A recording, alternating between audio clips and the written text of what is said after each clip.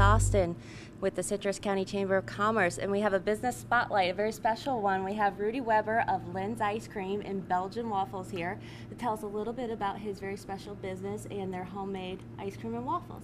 Like you said, Elizabeth, we make everything homemade, even the waffles, ice cream, and we try to specialize in special flavors, some with alcohol, and actually the flavors that you not can buy at Walmart or Publix, you know, to give the people something different. Now, can you tell us a little bit about these very special waffles that you bring from Belgium? Yeah, they are really typical Belgian waffle. We have this one, it's a Brussels waffle. It's from the French part of actually central Belgium, and it's a crispy waffle on the outside and soft on the inside. And one of the secrets about the waffle that we make it with fresh yeast, actually. You know, that's always one secret that I'm not going to give you. The rest you have to find out. Yeah. And then we have the other one. It's a Liège waffle.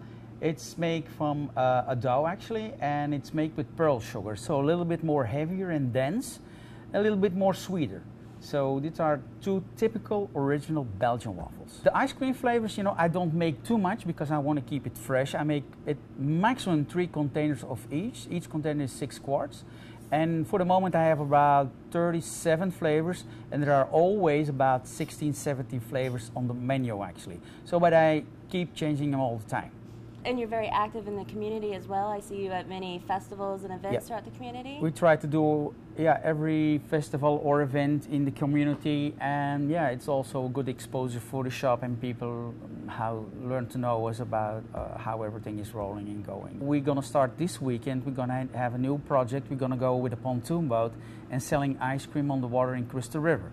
So that's one of our new projects. I think that's a very exciting idea. I think summer, ice cream, in the middle of scallop season. Yeah, of course, The people are in the weekend most time on the water, so we see the boats riding to the water. So if the people don't stop, we go to the people.